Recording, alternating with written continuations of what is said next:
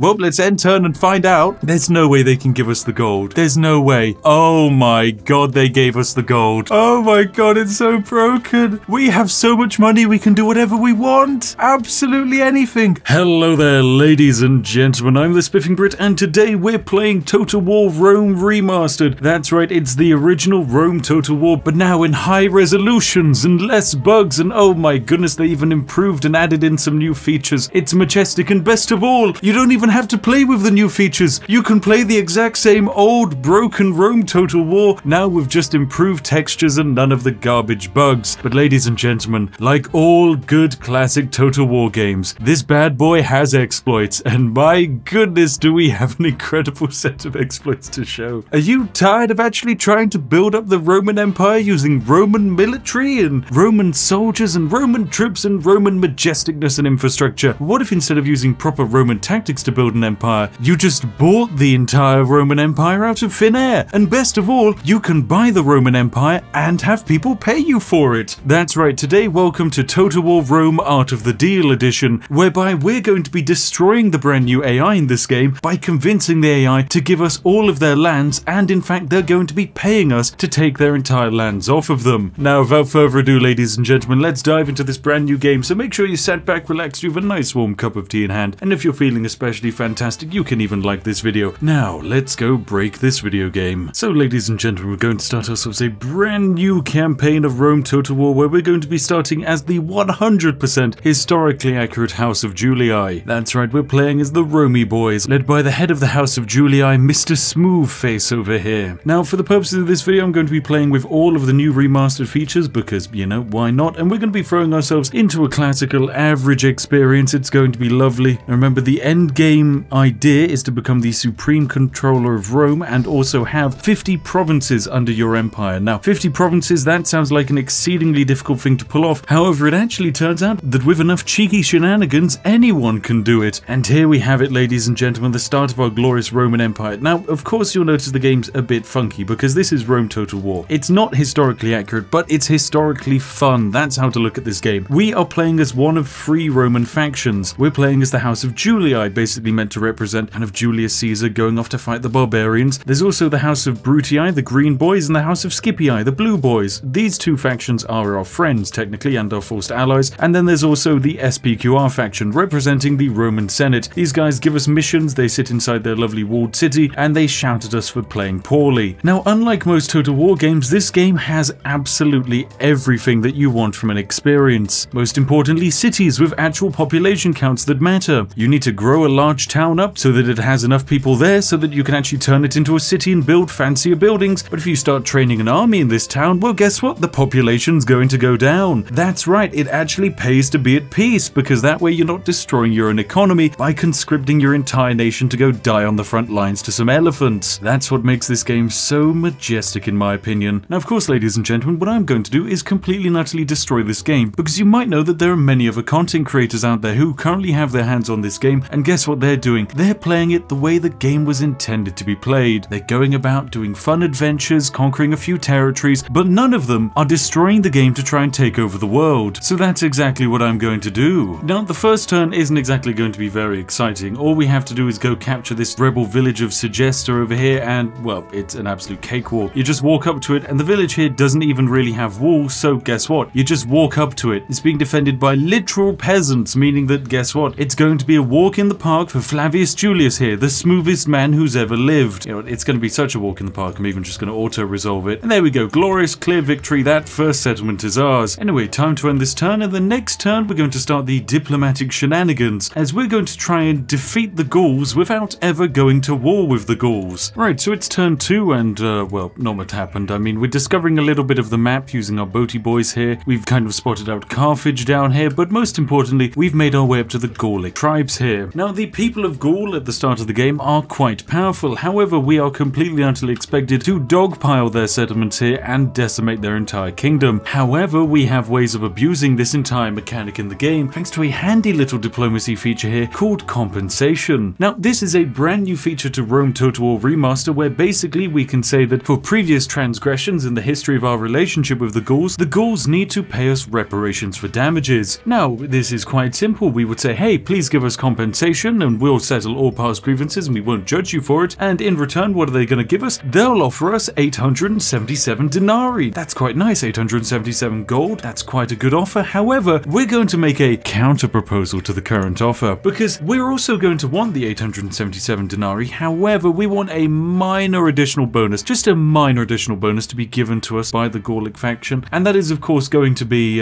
their entire empire. That's right, we're going to select all of their major cities barring their capital. As you can see, this is 6 settlements, and bearing in mind we have 3 settlements currently and it's turn 2, asking for 6 settlements from the AI is going to be impossible, and the AI knows this. It's saying, hey, this is a very demanding proposal. I mean, we're more powerful than you, we don't even particularly like you, and you're asking for 877 gold and all of our settlements bar our capital? There's no way they're going to accept. However, this is the issue. They do accept. They say, please accept this offer so that we may put all of this behind us. What's the offer? They're going to offer compensation in the form of 877 gold and all 6 of their major settlements. In return, all we have to do is settle all past grievances. But here's the issue. We don't really have any past grievances. It's turn 2 of the game. We've only just met this faction. But here we go. They're about to give me their entire goddamn empire. Oh dear, oh dear, oh dear. Ladies and gentlemen, that's how to take the Julii faction from having just 2 settlements on turn 1 to having 9 settlements by the end of turn 2. This is completely and utterly ridiculous. Oh dear, oh dear, oh dear. Now, of course, the thing is, we've taken all of these settlements from the Gaul. The Gaul aren't going to like that. In fact, they're going to be quite annoyed because we've stolen all of their land and kicked out all of their garrisons. Luckily, these settlements that we steal actually come with their own brand new garrisons pre-prepared. I mean, they're not fantastic, they're mostly peasants, but I mean, they will defend these cities if they have to. Now, the thing is, the Gauls are going to 100% attack us at this point because we have all of these very undefended settlements. The Gauls only have 1 settlement and they have giant armies. So here's what you do. As you can see, relationship is down at 0 there, ladies and gentlemen. It's not looking that good. Now we're going to offer a compensation of 1,575 gold and also then throw in an alliance. And this is going to be seen as being a generous offer, ladies and gentlemen. So generous, in fact, that these guys are going to give us map information and heck, they'll even give us some money. Because look, they have a whole bunch of money in their treasury. But the thing is, they're actually having to start paying for all of their armies and they only have 1 settlement that makes money. So it should actually be quite easy for us to drain the entire economy of them. Although actually we don't even need to do that because with just map information, they're going to accept an offer of an alliance. There we go, the Gauls are now our allies and they've given us their entire settlements and empire. Oh dear, oh dear, oh dear. Now the thing is, all of these settlements are actually kind of happy now that we've kind of drained some of the population, training up units. It's looking quite good for our empire. Just like that, ladies and gentlemen, we now have one of the largest factions in the game. Best of all, we're going to probably train up ourselves a new diplomat somewhere over here and then we'll be able to send that diplomat off to find more empires. But as you can see, end of turn 2,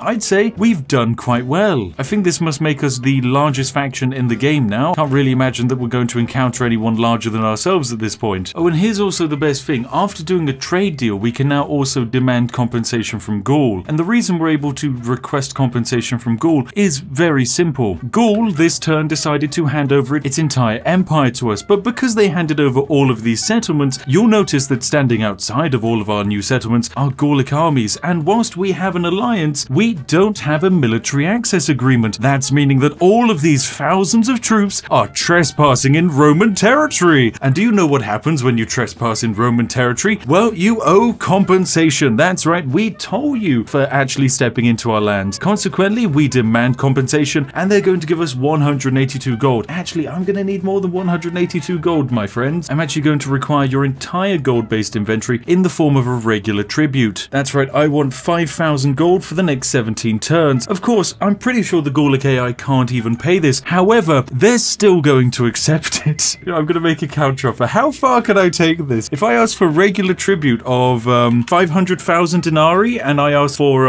20 turns of that, are they going to... Oh my goodness, okay. Propose? No! Oh my god. Okay, so the AI is going to accept a proposal of giving us 500,000 gold per turn for the next 21 turns. In return, we're going to look past the fact that all of their armies are standing inside the territory that they just sold for us because they haven't had a turn yet to move them out of our territory. And they accept. They accept. Okay, well, that's the end of the negotiations. The negotiations were swift, and you'll see that next turn, we're expecting to make 500,000 gold. I mean, they don't have the money for this, so what happens when I end the turn? Does the money just come out of thin air because the AI kind of has to cheat on this one? Well, let's end turn and find out. There's no way they can give us the gold. There's no way. Oh my god, they gave us the gold. Oh my god, it's so broken. We have so much money, we can do whatever we want. Absolutely anything. 500,000 gold, we can buy the entire world. Now, effectively, ladies and gentlemen, the crux of this exploit is that we're actually committing the Roman equivalent of insurance fraud. We buy ourselves a settlement and then complain when the owner hasn't cleared out in one turn and use that to lodge an insurance complaint. That insurance complaint can then generate us millions and millions of gold, making us the richest being in the entire known galaxy. This is the power of the insurance scandal. It was as powerful back in Roman times as it is in modern times, ladies and gentlemen. Some things simply never change. And of course, we've kind of exploited the Gaul faction here, but of course, Gaul aren't the only faction in the game. There's a whole bunch of other factions, like for example, the Germanic tribes over here, ladies and gentlemen. So we're going on a magical adventure to go say hello to the Germanic tribes. Meanwhile, Gaul is going to bankroll the entire empire for the next 20 turns. Of course, they're going to give us so much money, we won't actually have anything to do with it all. Anyway, time for us to end our turn here because my goodness, this has gone fantastically well. Oh, and we've just met Spain, ladies and gentlemen.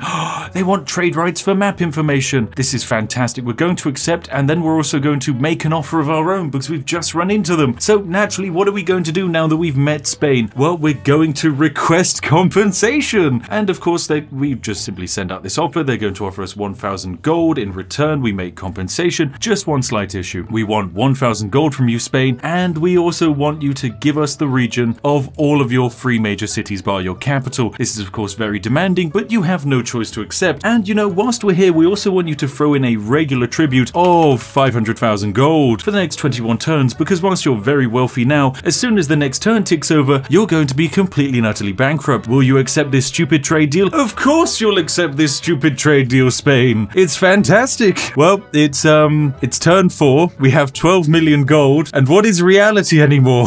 We now own almost all of Spain. Right, now it's time for me to end my turn, and once again, well, I think we're up to just a stupendous amount of money. Yep, looks like we're up to 2 million there. Fantastic stuff. Now we can see the Carthaginian captain here is probably trying to make his way over to one of our large settlements. However, of course, he won't be able to take it because, you know, we're absolutely mighty and powerful. But more importantly, we can just bribe this guy. With the right amount of money, you can simply bribe entire armies out of existence. With an offer of just 18,000 gold, this random captain will disband his entire military force. I know, it's incredible. But of course, before we do that, we're going to request compensation from Carthage. What are they going to offer us? Well, we're going to ask for some settlements from Carthage. What are they going to be able to offer us? Well, it turns out quite a lot of land. Of course, this is very demanding. So first we need to just offer, and they say, hey, we will give you 140 gold, trade rights, and map information. However, we want all past grievances settled. We'll of course request for all of their territory. So we'll take Lilibaeum, we'll take Thapsus, Caralis, Palma, and Corduba, settlements that we have never even seen before, and we're just going to request all of those. Along with that, we also want to make sure that Carthage is completely and utterly bankrupted, so we're going to request the regular tribute deal of $1 million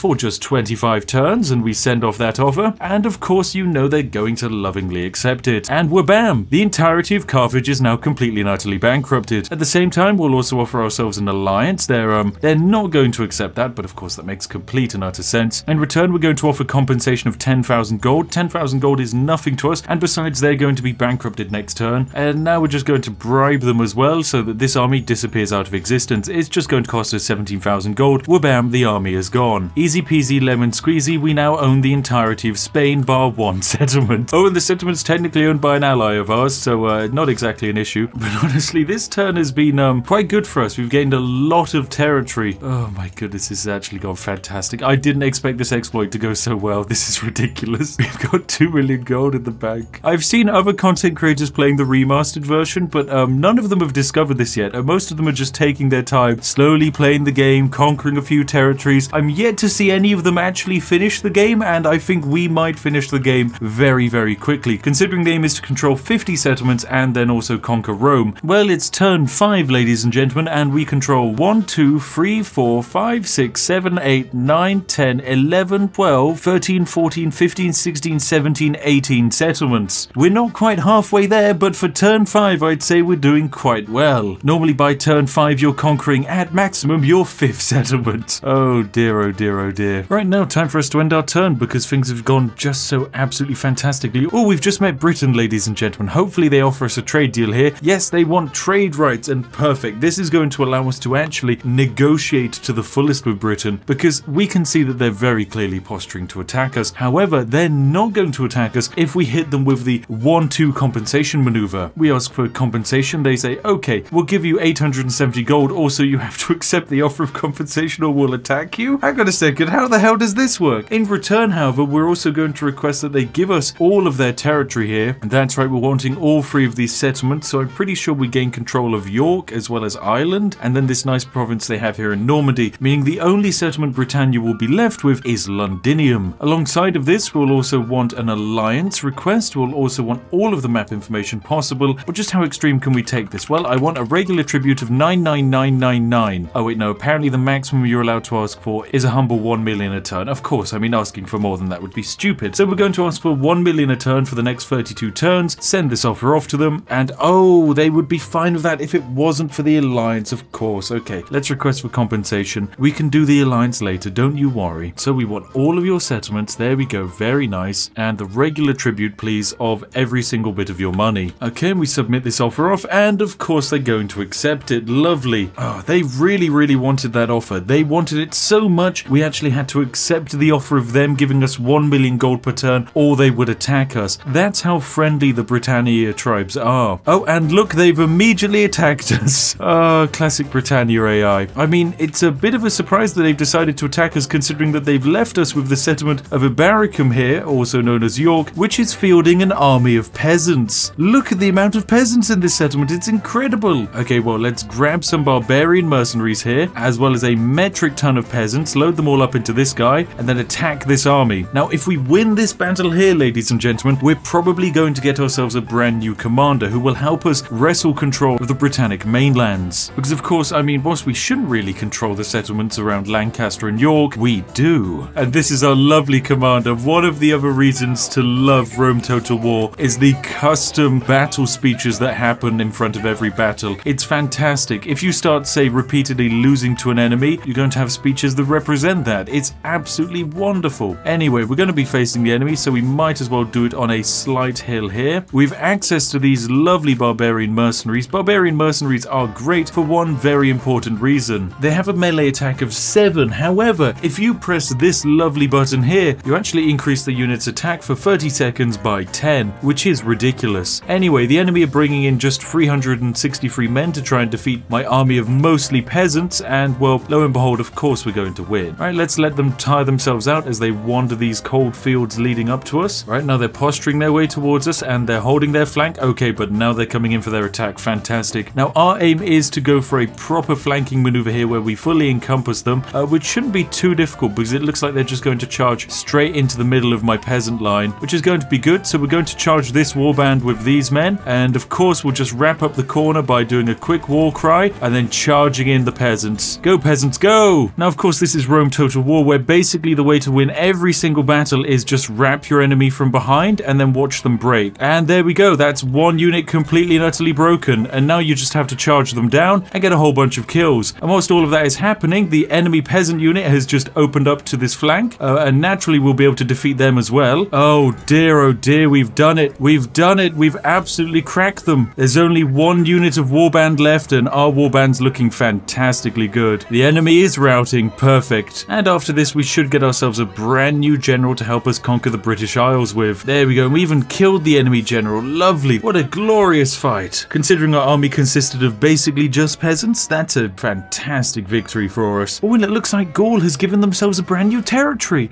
They've got a new city. Well, guys, I mean, let's be friends. Let's be real friends. I want compensation, and you know what? They're going to give me one of their cities. Oh, it's very nice of you just to hand over that city straight away. We don't even need to have a chat about it. You know how this operation works. Thank you for the free land, my friends. It's just perfectly balanced. Anyway, I'm expecting Britain to basically end its war with us next turn, and in the meantime, we're going to be sailing our diplomats over to the Greek Isles. Right now, it's time for us to end our turn. Oh, and we've just met Numidia, ladies and gentlemen. They want trade rights, and of course, we're going to accept trade rights and then do a counteroffer. I would really like compensation. What are you going to give me? 600 gold? I think you can do better. How about your free spare settlements that aren't your capital. Yes, that would be lovely, as well as also a regular tribute of every single thing you own for the next 21 turns. That would be lovely. And there we go. Of course, you're going to accept lovely stuff. And then, of course, if I offer compensation of 560 gold, as well as an alliance, now that's a generous offer, my friends. Look at that. Of course, you're going to accept that alliance. Lovely to have you on board. Thank you for all of your settlements, Numidia. So, that's given us this random settlement in the middle of nowhere. This one over here in Northern Africa, as well as anything else. Oh, yes, this settlement over here near to Egypt, the large town of Siwa. Okay, it's fantastic. So, what's happened to the Brits whilst we've been away? Well, it looks like they've decided to do a full retreat off the continent. Yep, they've loaded their entire army up back onto a boat and they're taking it home now. Well, that makes my life a little bit easier, although I can't follow them because I don't own a boat of my own. Instead, a brand new general has spawned here, Caius Harsa. Fantastic stuff. Have we got any more mercenaries to buy? Yes, there we go, barbarian mercenaries. And he's going to allow us to just simply waltz on up to the enemy here. Is this just 2 faction leaders? It's just 2 general units. Perfect. Oh, yes, we're going to murder the British family members here. Oh, this is a fantastic game of Rome Total War, my friends. Perfectly balanced indeed. Well, I guess technically this is an ambush, so they've caught us off guard, but it'll be fine, don't worry. They're just general units. Right, so the battle immediately starts, and they are just rushing us in the flank, which is fine. All we need to do is line up the spearmen and maybe run the peasants away. But yes, as long as the spearmen get in, we've basically nailed it. Our heavy cavalry also attacking from the side should do okay. Oh, wait, no. Heavy cavalry doesn't do good against chariots. Run, heavy cavalry. Stay close to the general unit, though. Stay close and give the general bonus. There we go. Boost some morale. Toot your horn. And most importantly, don't die and let the barbarian mercenaries kill the chariots. There we go. We've killed the enemy general. And with the enemy general dead, they've just immediately routed. Oh, chariots, you... Oh my god, the game's loud all of a sudden. And it's quiet again. What on earth is going on? I think the game's trying to fight back because I've been exploiting it. Like, okay, you break the game, I'll break your eardrums. Well, it looks like we're doing good nonetheless. The only settlement the Brits have is Londinium, and well, it hasn't exactly got many units because they've run out of money to fund their military. So we should be able to knock them out completely by just training up an army of peasants and besieging London with some kind of mega commander. Oh, and yes, it looks like Carthage is indeed attacking us. Well, this is fine. It's going to be quite exciting, and it looks like Gaul is also attacking us as well, all in the same turn. Well, this is fine because I think we can actually cheese this a bit, and Germany wants trade rights and map information. Of course, we'll accept that. And Germany, I think it's time. I think it's time we do something quite fun, Germany. Germany, how about some compensation, you know, for all of the grievances that we've had? You're going to give me 432 gold. That's great, but I'm also going to need these 4 major settlements from you, please. Thank you very much. As well as also a regular tribute of every single thing that you could potentially ever earn for the next bajillion years. Thank you very much. And there we go. That's an agreement. And finally, of course, I will offer you a military alliance and compensation for my grievances. And there we go. Bygones be bygones. We are now allies. Perfect. And apparently you're wealthy. Well, that's going to change next turn, my friends. Oh, yes. Now you are absolutely poor. There we go. We just scared off one of the generals of the Britannic Empire. Although the Britons are now basically decreasing their army size each turn. They're now down to just 1 factionaire and some warband units. So they're not really able to field much of an army. I mean, the same can be said for Gaul. They're basically just reduced to some warbands. Now, of course, what we're going to offer is demand that they become our protector. They're, of course, not going to accept that because they think that they actually have some strength. In return, we're going to offer them a single payment of, how about 1 million gold? This is fine because, of course, we'll be getting this back next turn. And apparently this is a very generous offer. So, of course, we're going to demand it. And there we go. Gaul is now our protector, despite the fact that last turn they wanted to go to war with us. And now they say, welcome, friend, how can we help you? Well, you can help us by simply ending the siege, which is exactly what's happened. And now they are our little vassal subject. Well, it was a 1-turn war, ladies and gentlemen, and it went fantastically. But yeah, that's been a great turn for us. We picked up a few more settlements. You know, I realized we should probably also buy the rest of the Macedonian Empire because, well, you might as well. So we'll request compensation. What are they going to offer us? Money. Perfect, right? Give us money. Also give us all of these regions here, as well as, most importantly, a regular tribute of the most amount of money you could possibly give us. Fantastic. And then I would like that for the next 40 turns. Perfect stuff. Are you going to accept? Of course you'll accept. Thank you for all of your settlements. Well, and just like that, the Roman Empire has expanded quite a little bit more. You know, we'll also offer an alliance to them. And of course, Macedonia is going to accept any alliance we throw their way because, you know, they just want it. Well, it's the end of turn 9 and we now have 39 settlements, meaning we are just a few settlements away from technically finishing the game, although we do need to hold Rome for the game to actually end. I suppose we could build up a large military here and just walk into Rome. Yeah, you know what? Let's give that a go. All right, let's just train up a nice military. Although by train up a nice military, I mostly just mean waltz outside and see if there are any nice mercenaries nearby. All right, and I think it's time for us to end our turn. I mean, it went absolutely swimmingly, so why not? Okay, well, now we're down in Egypt, so it's time to initiate Operation Destroy the Egyptian Economy. We sadly can't request compensation. However, of course, remember, we can just buy a region. Egypt has a huge quantity of cities, including cities like, say, Petra here. So we're going to just quite simply start with a small town. A small town will be the cheapest to purchase. So we want Petra. We'll make a single payment of, how about 100,000 gold? Very demanding. Fine. 200,000 gold. Very generous. Perfect. Give me Petra, and they'll give it to me. At the same time, we can now request compensation. They're going to offer compensation. What, they just gave us nothing? I asked for compensation and they didn't give me anything. What? Now I just have Petra. I want more than just Petra. Okay, fine. We need to trade more then. Give me the town of Bostra then. Bostra, I want Bostra for a single payment of 150,000. Okay, is that enough? Is that enough? That's very generous. Perfect. You give me Bostra. Now we make a new offer. Compensation. Compensation, make single payment of 100 gold. Right? Right. Okay, make an offer. And of course you're going to accept. Jesus, I need more. I need more. Egypt, you're literally killing me. You're actually also happy that I'm buying these settlements from you. You don't seem to be upset. New offer. We're going to close out this menu, open it again. I want compensation, and I want the entirety of the rest of your empire. You're going to decline this and hopefully counteroffer. Yes, you counteroffer. Your counteroffer is to give me 130,000 gold. Okay, I'm going to counteroffer this one even more and ask for a regular tribute. Okay, I want a regular tribute of 1 million gold for 1 million turns. Is this going to pass? Is this going to pass? Yes, it passes. Okay, I get all of my money back, all of the settlements, and all of the money. Perfect stuff. Egypt now completely and utterly hates me. So this is where we offer them compensation of 13,000 gold. That's going to clear up everything, and we can also offer in the alliance, which is of course very generous. Then map information for map information, and we're good friends. Lovely stuff. Oh, and this is it. We now control 50 regions exactly.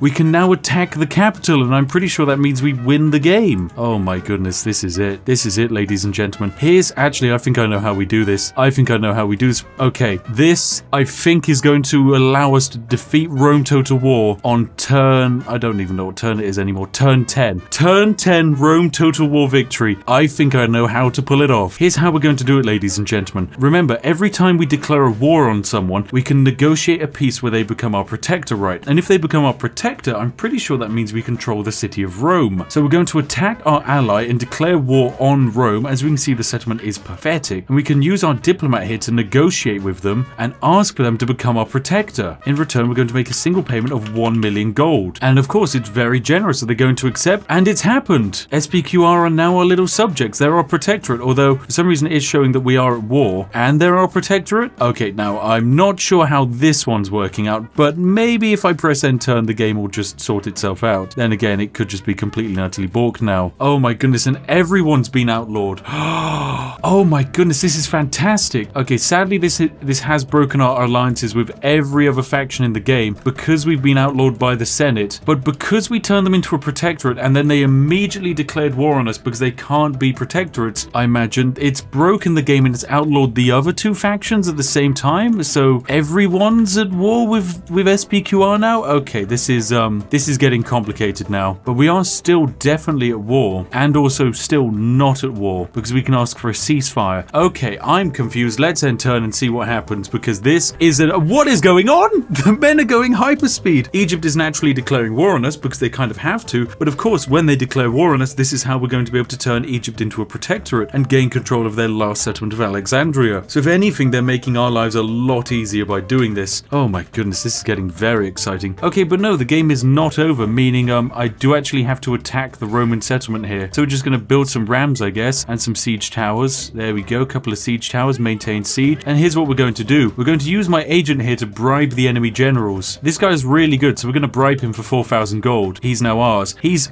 really good. Command talent, religious, bureaucrat, sharp, knight fighter. Lovely stuff. And with him, we've now got an additional just commander lying around. But it actually looks like things have gone relatively well here. And next turn, I think we should be able to take the capital of Rome. Right, it's turn 11. Turn 12, we're going to finish the game, ladies and gentlemen. So we got any last minute reinforcements? I suppose all of this Hastati can come join the fight. And yep, it's time for us to attack Rome. Assault. Do we even need to fight this? No, we can auto-resolve it. The final fight of Rome. Oh, you know what? We might as well just auto-resolve it. Clear victory. 30 casualties. They only had 3 units defending Rome, and it's ours. Oh, yes, oh, yes, oh, yes. And we've done it, ladies and gentlemen. Turn 12. We've completed the game. We are the savior of the people of Rome. Oh, my goodness. We've done it. We've destroyed SPQR. They're done for. This is completely and utterly ridiculous. It's 265 BC, turn 12, we control 60 regions, and we completed the game. Well, ladies and gentlemen, that's been our first look at Rome Total War. Flavius Julius, in his entire lifetime, has gone from being a random faction leader to becoming the emperor of the known world. If you want to see more fantastically broken Rome Total War videos, then hey, make sure to give this a video like and do consider subscribing, and I'll be sure to cover more of this lovely game in the future. There's a few really silly challenges I want to try out for this game, like say a peasant only run or a mercenary only run, or my personal favourite, the completely overpowered and perfectly balanced horse archer only run, which is completely and utterly stupid to watch because of how overpowered they are. Anyway, as always, hop on down to the comment section and I'll see each and every one of you there. As always, a huge thank you to each and every one of our majestic patrons who make these fantastic videos all the more possible. Seriously, pat yourselves on the back, you lovely sausages. And if you're sat there wondering what video you'd like to watch next, look no further than this one on screen now, hand chosen by myself to be absolutely perfect for you. Anyway, I'll see each and every one of you in the next one. Have a majestic day and goodbye for now.